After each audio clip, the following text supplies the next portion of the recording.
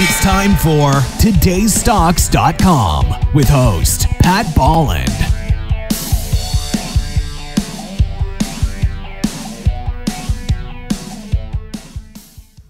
Joining me now is Frank Terranova. He's the executive chairman of Adyton Resources. And Frank, welcome to the show. Could you describe Adyton for the people that might not be familiar with it? Of course. And Pat, thanks for having me on the show this morning. Adyton is 4 months young. It's recently listed on the Toronto Ventures Exchange, and it is a company that's focused on world-class mineral jurisdictions, primarily looking for gold and copper. We've started with 1 million ounces plus in Papua New Guinea, and the strategy of the company is to grow as quickly and as sustainably as possible. Frank, I can tell from the accent that you're from Australia. Why not list it on the Australian Stock Exchange? Why the TSX venture? Yeah, look, I think having done this for 25 years and the team in Adyton, we know from past experience to go where the capital legitimately flows.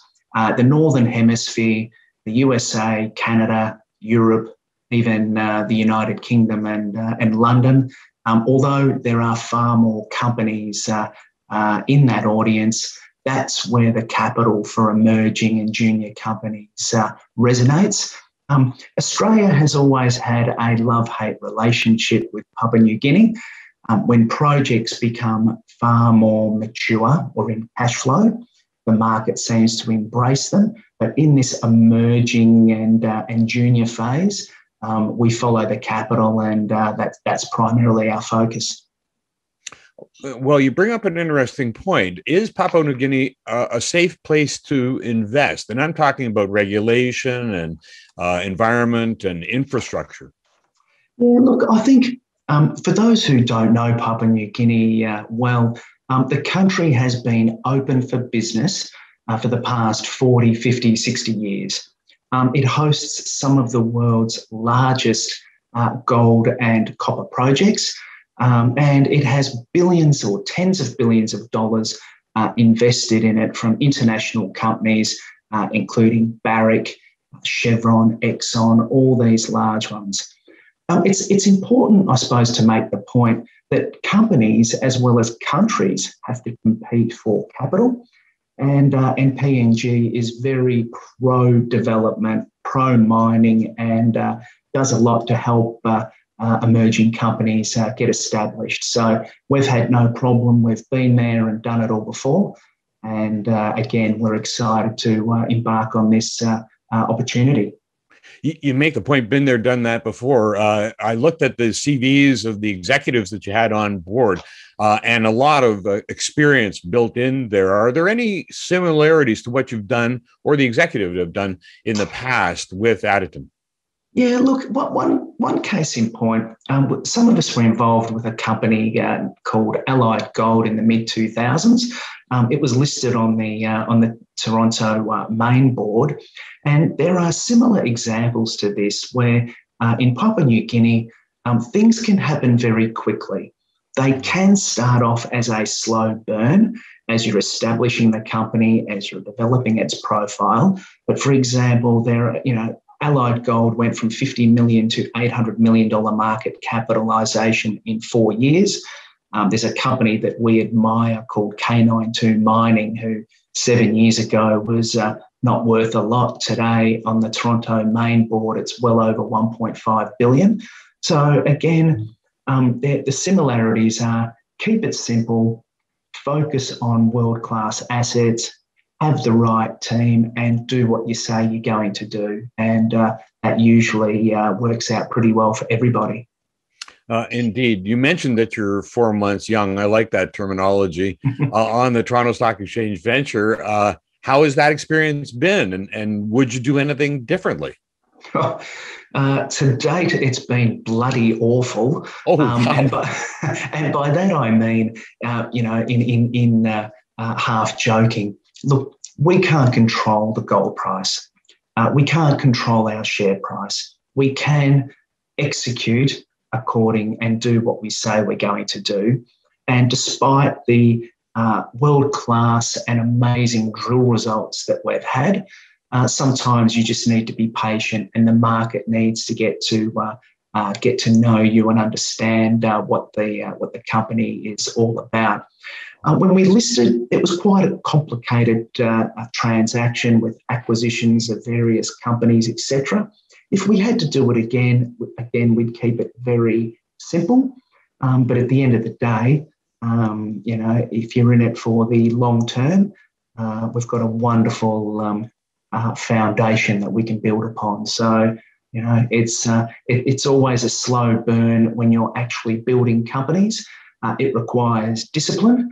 PNG or Papua New Guinea has never been a flavour of the minute. People want to see results, and that's what we're all about. You also, most startup companies, when they start, might have one project on the go. You have two. Why that approach? Yeah, look, that's a great question, Pat. And it's really around, we like the optionality. And in these world-class mineral jurisdictions, our project Feni on Feni Island, look, we call that the elephant in the jungle. And when the market's hot, brokers, bankers, investors, they really want that project where one drill hole and it could be a game changer. Ferguson Island, on the other hand, is just a linear walk in the park. Within 3 years, it'll be producing gold. So we like to have a bet each way. We hope for the best, but we plan for the practical. And from that perspective, Feni could change the company's fortunes overnight. But, as a base case, we'll be producing gold within 3 years on Ferguson Island, and that's why we'll run them in parallel. Do you have other prospects in the pipeline? Yeah, look, we have a portfolio of some early stage ground in PNG. Absent the recent travel restrictions that everybody has faced, we'd had a number of larger companies look to want to do earn-ins or joint ventures or what have you. They're not going to be our primary focus. We do consider ourselves a Pacific Rim or regional player. So there may be opportunities in other jurisdictions in our neck of the woods that might provide good opportunities. But for the time being, the portfolio that we have, we don't have to jump on the first bus or any bus that comes along. We can work our assets really hard, and we'll deliver the results in due course.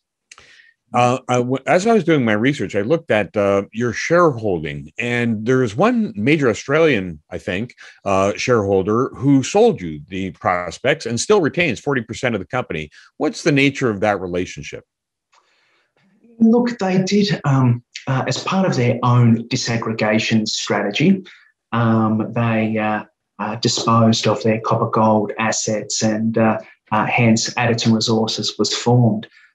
From that perspective, look, it doesn't matter what I say or do.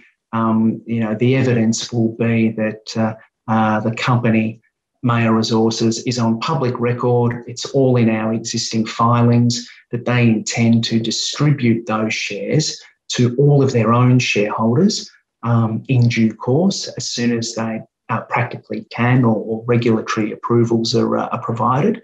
So from that perspective, their existing shareholders get to continue to participate in these assets, but they are run as very discrete, separate companies, each with their own strategy, and both very pro Papua New Guinea mining projects.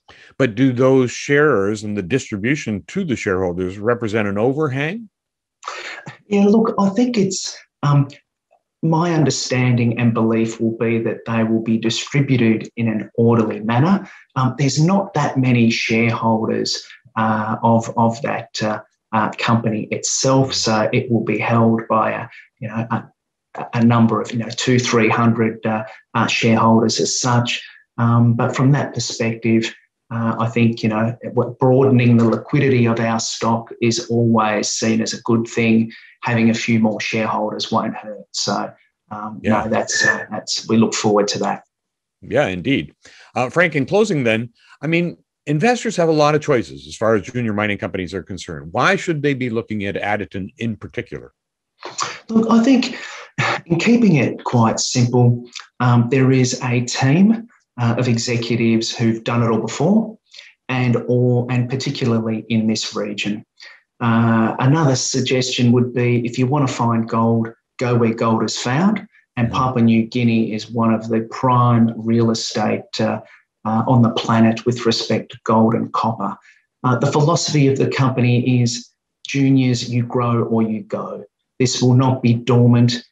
We are very specific about the use of proceeds. When we raise money, shareholders know what to expect. As I say, we can't promise on what the share price might be or what the gold price will do, but they can judge us on, we will always do what we say we'll do. And that's part of the attraction to Adyton Resources. Frank, I wish you'd continued prospects. Pat, thank you very much for your time. Frank Terranova, Executive Chairman, Adyton Resources.